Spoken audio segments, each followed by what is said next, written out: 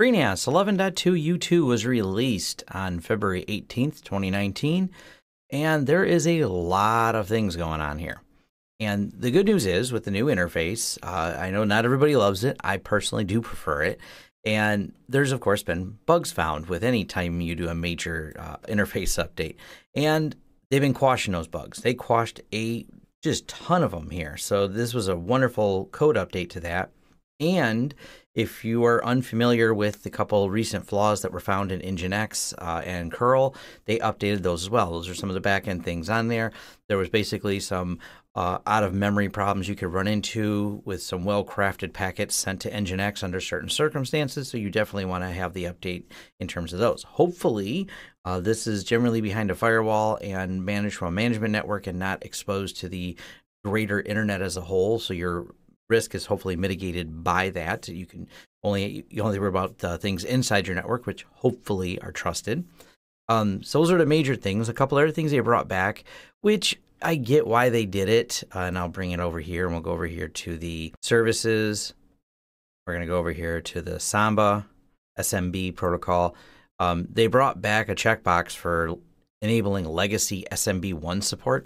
And I know this caused problem for a lot of people who are running FreeNAS in like a legacy environment, being able to support it. This is a deprecated protocol that has issues and is not perfect by far. It's got a handful of flaws, so people have moved on to it. Even Microsoft has abandoned this on systems, but I do realize if you have a legacy environment, hopefully it's locked down, probably not connected to the internet, because we don't have any FreeNAS implementations like this, but we've run into where we have, to this day, we still have a manufacturing company running their laser cutters off of a series of Windows 95 machines, but not too much of a worry because there is no network connectivity, because giving Windows 95 machines lasers is scary enough as it is, but they're not online. So if you need SMB1 support, you can have it. Now, the thing that did break, the only problem I ran into is this, and you may run into this as well. You'll get an UnboundLocalError variable bridge command. This is a problem with the jails. Now, I left one of my jails broken so I can walk you through what needs to happen to fix this problem. It's an easy fix, and it's related to a feature enhancement. So they added more network features for the jails, but some of your jails may not have a default network set because it's now a feature that didn't have anything in there. So if I try to start this jail right here, I'm going to go ahead and start it. It should give me that local bridge command not assigned. Please note, even though it's not running, we gotta make sure it is definitely stopped, because sometimes you get the first thing is you try to edit it, you get an error that it's running even though it's not running. So you have to edit this, and a couple things that need to be done. So I turned DHCP, it's now stuck. Cannot be changed when jail is running. So you've now seen the other side of this error message here. They're aware of it. There's a flaw in place. So now we got to stop the actually running jail. Well, it's running, but it's not running and properly working. Then we can go back to edit this jail. And there are two things I had to do to fix this. So one, the save button is broken because it sticks this here, DHCP not running. Delete that. Then go down here to network properties, VNet default interface, and choose whichever interface you have as the VNet default interface. For me, it's CXGB0 because we have this connected via 10 gig card. So this is where I want it. And then hit save. That's all you have to do to fix it. So yes, it did cause problems, so to speak, because it had jails not running. But just doing that fixes it. And now the jail will get an DHCP address and be online and up and running and working. So a minor problem, but I will leave a link to this that explains where to do it. And you watching this video hopefully shows you how to do it as well. It's a pretty simple thing there. The only weird thing is the save button won't do it, wouldn't click for me until I erased the DHCP in there. It was right here. But it has the IP address now, but when it's not running, it gets stuck with DHCP there, won't let you actually save it. Other than that, and that's a pretty minor flaw, I haven't had any other issues with the update. I do recommend loading it. This, like I said, was a really minor issue that had a really easy fix. I do like that they have a few other workarounds. One of them was an iSCSI, because I have seen this before when I was doing some testing. So they had some not able to create iSCSI extents in the new UI. As a workaround, you used to have to jump to legacy. This is still kind of a bug in there, but they're working towards it. So if you're familiar with this, they're actively addressing it, but it's not quite fixed yet. So still, the new UI, like I said, I don't have a problem with it. I still feel the back end of this system is very stable.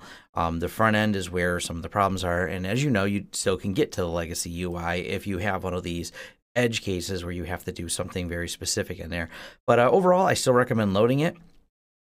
But before you have a panic attack about your jails, that's the easy workaround for the jails. You don't need to revert back.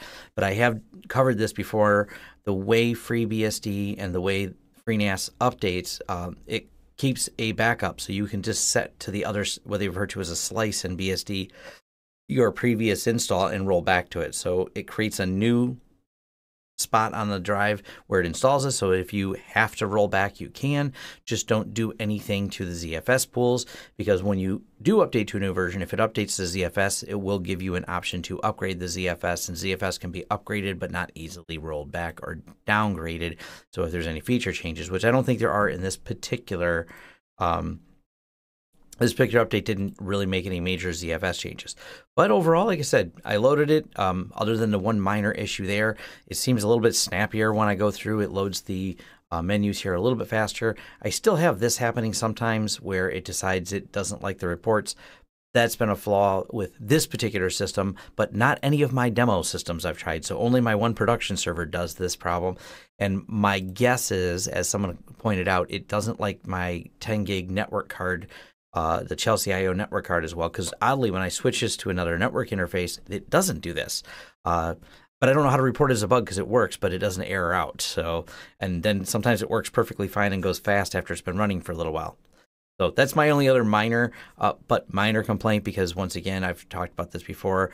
They still have, and they updated again, the net data that's in here. Net data is still my favorite way to look at all the stats, not the basic ones there. And they also made some updates in here to understand and have things report better. So if you're interested in loading the update, it's available. Go ahead and download it. And as always, please back up everything before you load any updates, just in case anything goes wrong. All right, thanks.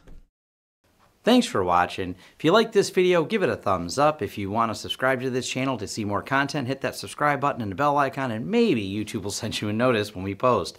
If you want to hire us for a project that you've seen or discussed in this video, head over to lawrencesystems.com, where we offer both business IT services and consulting services, and are excited to help you with whatever project you want to throw at us. Also, if you want to carry on the discussion further, head over to forums.lawrencesystems.com, where we can keep the conversation going. And if you want to help the channel out in other ways, we offer affiliate links below, which offer discounts for you and a small cut for us. That does help fund this channel. And once again, thanks again for watching this video, and see you on next time.